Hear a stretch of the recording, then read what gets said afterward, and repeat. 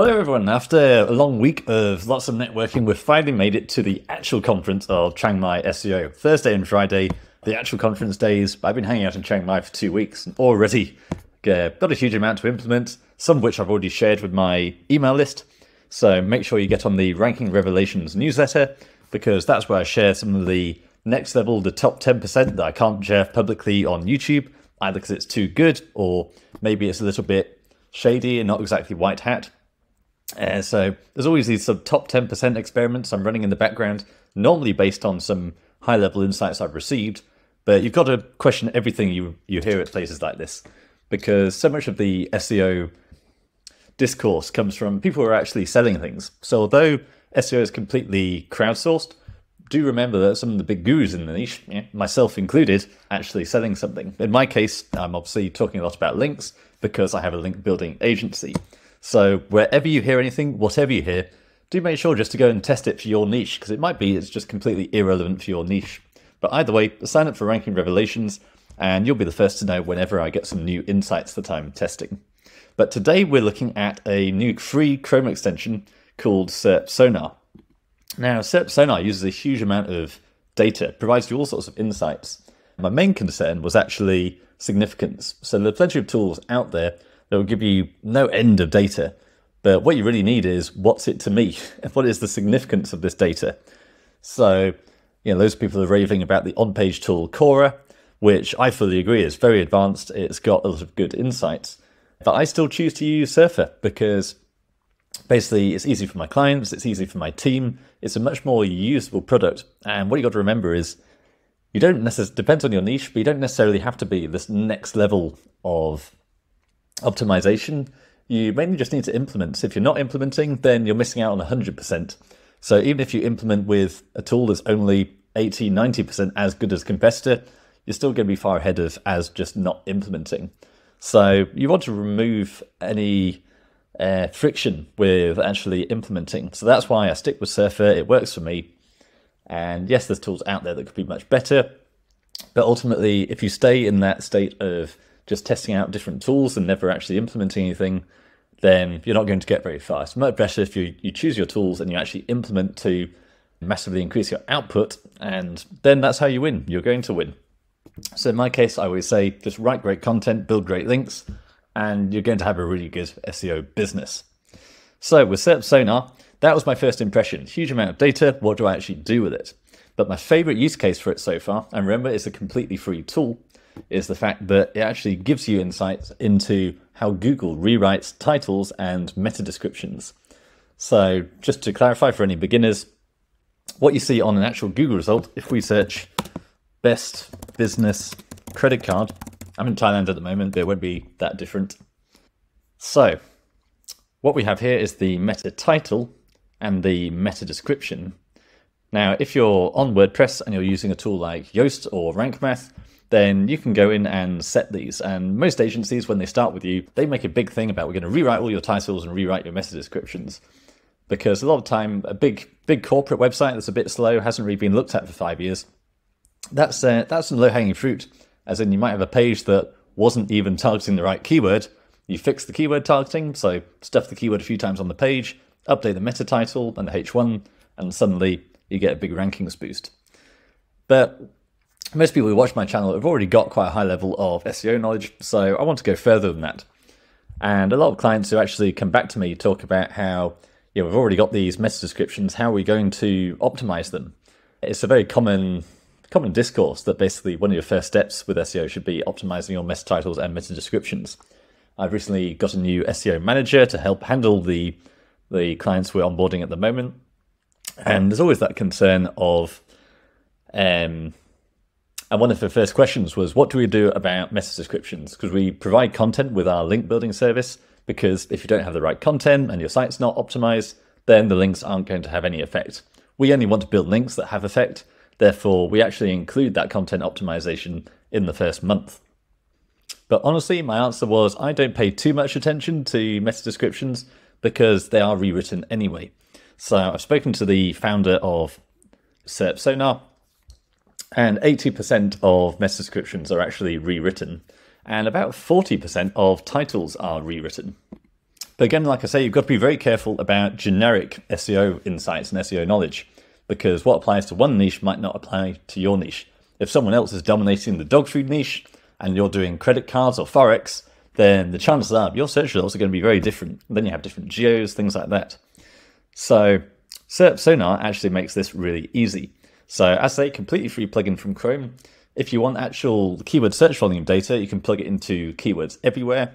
Now that Ahrefs has increased its prices and introduced usage limits, some people are looking for more affordable tools, and Keywords Everywhere might just be one of those. So if we look at best credit cards, we can then run a scan with SERPSonar. When you install it, obviously make sure you actually pin it to the taskbar, and you can see it's running a scan right now. So SERPSonar looks specifically at search engine results pages, and it will scan nearly the complete top 100. Rarely makes the full 100, but you can see here it's done 95. Now, the main use case for SERPSonar is what's called the keyword golden ratio. Now, this is quite a divisive topic. The keyword golden ratio is basically the idea that you should basically, if you find, it's a method of finding low competition keywords, and the idea is that the number of pages that have the exact keyword in the title should be in a certain proportion to the total searches available. Now, what this basically means is how many pages in the top 100 actually optimizing for that specific keyword rather than just ranking by accident. So if we do all in title best business credit cards, then we can see we've got 5,340 results. With this advanced search operator, all in title, we're only looking for the number of pages that have got this exact keyword in the title. So you can see all of these, best business credit cards, best small business credit cards. You can have other variations in there, but best business credit cards, you get the idea. And now the actual ratio says that if this number is particularly low and lower than the search volume, I can give you the exact ratio. I can't honestly remember it right now. I don't really use it anymore. But the fundamental theory is if we look at the total market available, so number of searches per month versus how many bloggers are directly targeting that keyword, that gives you an idea of how competitive it is. And it's very divisive. Some people say it's complete nonsense. Others absolutely swear by it. I often say that SEO is very tribal. We have the sort of niche site community where you might build a site all about pet fish and fish tanks, whereas then you've got the more technical SEO crowd who are more about often doing smaller websites, creating topical maps and dominating a particular affiliate product. They all work. You can, in every tribe, you can find really good examples of people who've done really, really well. So you don't want to be arrogant about this. All methods have their ups and downs. Keyword golden ratio, I have used this before, especially back in my corporate life in the day job, where corporate superiors couldn't really understand how writing blog posts equated to getting traffic. But if you give them this shiny object, the keyword golden ratio, suddenly something clicks and they're saying, that's interesting, we want to know more about that. And I've definitely had success with that ratio. Keywords that fit the ratio, they do seem to do very well. So it's only a metric. I'm not saying it's the best metric in the world, but it can be successful. So what SERPSonar aims to do is actually make the keyword golden ratio easy, because rather than having to manually calculate it, you can simply fire up the report and then it runs a scan. It doesn't take long. And it gives you all this data on keywords in title, exact keyword in title. Somewhere it does actually give you the keyword golden ratio metric, but I don't have it plugged into Keywords Everywhere because I don't use it. So here we are, keyword golden ratio. Currently says NA, but if I hooked it up to Keywords Everywhere, it would give me the keyword golden ratio. So I could just blast through, get keywords like that, rather than having to manually calculate it from this. But the fact it does 100 pages is actually really interesting in terms of correlational SEO. So tools like Surfer, they tend to only look at the top 10 results. This goes much deeper, and you can set it to either do all results, 50, 20, or the top 10. Pretty useful is actually the average words on page. So if we look at the full 100, then the average words per page is 6,000 for best business credit cards. If I now set this to 50, it goes up to 7,600. 20 is 8,360. And then 10 is 11,000. So really interesting to get some of these true correlations where whenever we do an audit for a potential client, we generally use the SERP audit tool where we can basically take your keyword and we'll look at the top 10 and work out how in line you are with the top 10. But the fact that this goes much further and looks at the full 100, it might not be looking at the NLPs and semantics like our SERP audit does, but just basics like word count and titles, things like that is pretty interesting. But the best bit is when we get to reports. So if we open this report, we then get a huge amount of data. Now, again, what I really want to clarify here is I don't want too much data. I just want the actionable data that I can actually implement to get changes. So we've got percentage of pages with schema. That's pretty interesting. It's only one type of, well, it's only schema in general, as opposed to specific types. You know, loads of people use FAQ schema, which has now been downplayed. These days, I'm looking more at things like person schema, author schema, same as tags. We have types per page. Pages with user-generated content. That's pretty interesting. Currently showing a 0. Do I believe that? I'm not too sure. Now, if we go to the SERP and keyword detail report, you might have noticed that if you search any keyword, you'll find Google actually bolds different words in the meta description. In this case, it doesn't actually seem to be doing it. But if you have a less exact match keyword, you might find related keywords and synonyms being highlighted in the meta description. That tells us something interesting, that Google is associating other words. It understands that certain words can represent other words. A lot of Google, when it comes to semantics, is actually quite basic, but the fact it understands synonyms, that's very useful. So we can optimize further by looking not just at our main keyword, but the other synonyms. We know we can use synonyms, but what's clear about this is that Google can actually form these associations, so we might as well optimize for those associations. Now, looking at all this data, what really stands out to me is that this is the kind of report that you get from a tool like Cora, which is really expensive. And SERPSonar is completely free. Even if you plug it into keywords everywhere, it's not going to be costing you that much money. My inclination, whenever I see a huge batch of data like this, I would basically train ChatGPT to take account of some of these metrics. And the fact is, a lot of these correlations are the kind of things you'll get from a tool like SERP. But again, this is free. So we've got average image count, average word count. I probably would run several reports and actually look at top 10 versus top 50, potentially versus the top 100, and basically look at that chart of what are the top 10 doing that's above the average or different to the average across the top 100. So in this case, we've got very long word count. We can also see the active ad networks, so you can get an idea of what your competitors are actually advertising with. It will even give you affiliate networks. This is probably my favorite report with SERPSonar, because we know that Google rewrites titles and meta descriptions, but the question is how badly, especially for my niche. How long should I actually put into optimizing my title and meta descriptions when it's probably going to rewrite it anyway?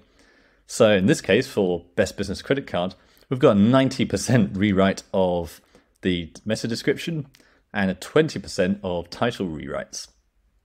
Now, I think, again, I'm skewing the data a bit because I'm in Thailand. Sorry, you've been blocked. Attention required Cloudflare. That's not accurate. So a bit of feedback there. So what we're looking at here is the actual keyword that's been presented versus the original page title. So that's the meta title displaying in the code. And then we've got the H1 that's on the page. So this can be confusing if you're not as advanced into this. So the H1 is the main title you display on the web page that's visible to users. Your meta title, in this case the original page title, that's the tag that you apply that you want to display on Google. So you put that in a tool like RankMath or Yoast. And then SERP title or description rewrite, this is what's actually showing on the search result. So sometimes quite minor, but just look here, Best Business Credit Cards for November 2023, Best Business Credit Cards of November 2023. So we always want to save Google work because everything Google does, it has to be done at massive scale and at low cost.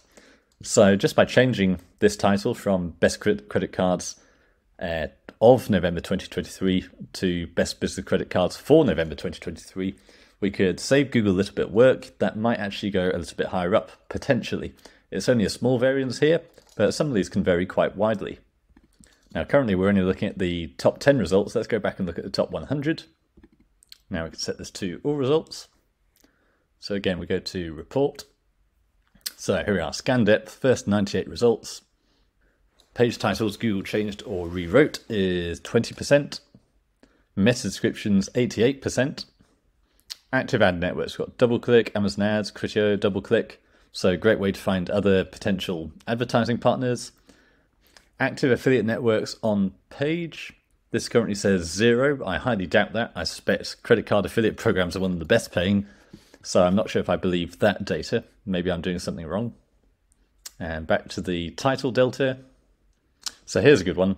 Best business credit cards of November 2023 upgraded points. So they're clearly trying to be a bit more clickbaity. And it's been rewritten to the 10 best business credit cards in November 2023. So again, I think these are more, I wouldn't say these are the highest impact things you could do, but if you've tried everything else, then it might well be worth using a free tool like this and simply swapping out your current meta title for the meta title that Google is actually displaying. Again, much simpler, much more truncated. Top 5 business credit cards in Australia 2023. Is your business using them? Top 5 best business credit cards in Australia for 2023. So much simpler version that's actually going to Google. Now I'm in Thailand, so I think that's why I'm getting more Australia. So I suggest you use a VPN or something like that if you're targeting a geo that's not your own, because clearly this has a big impact. Going back to keyword golden ratio, it says all entitled suppliers 66%. Now this is what I really like, when a tool can give you a metric but actually tell you why it matters. In other words, what do I do about this? So it says if the all entitled supplier is under 20%, that may imply a limited number of pages targeting that keyword. So again, if you don't have a big budget, plug this into keywords everywhere, get the actual search volumes coming through, and you can identify lower competition opportunities. Again, schema, all very useful. So percent of pages with schema, 68%.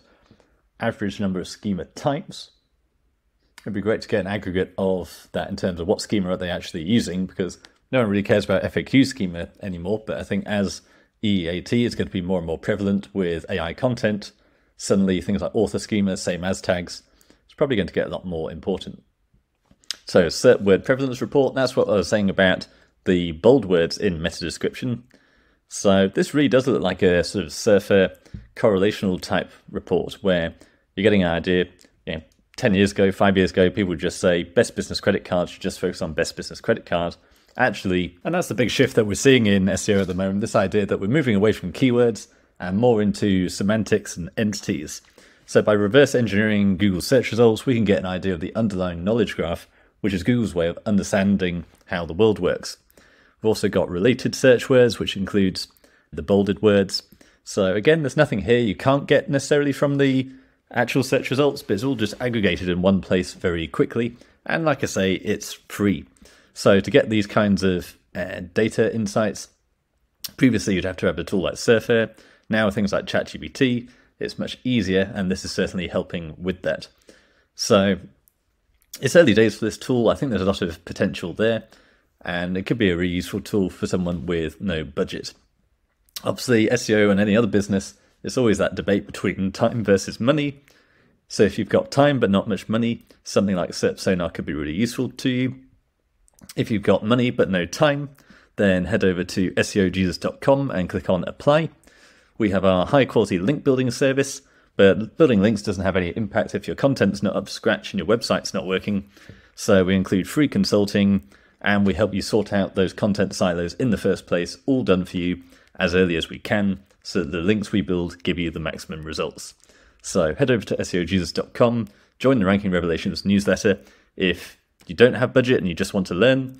But if you're ready to act, ready to implement, and ready to scale with a budget, then go to apply.